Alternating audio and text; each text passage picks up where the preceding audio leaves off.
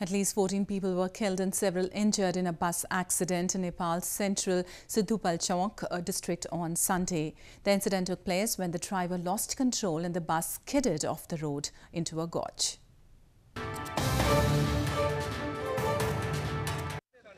At least 14 people were killed and dozens of others suffered injuries in a bus accident in Nepal's central Sindhupalchowk district on Sunday. The accident took place in the morning when the bus skidded off the road and plunged into a gorge.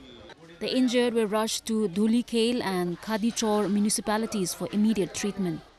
The bus en route to Bhaktapur city was ferrying around 40 pilgrims back from Kalinchok temple in Dholakha district.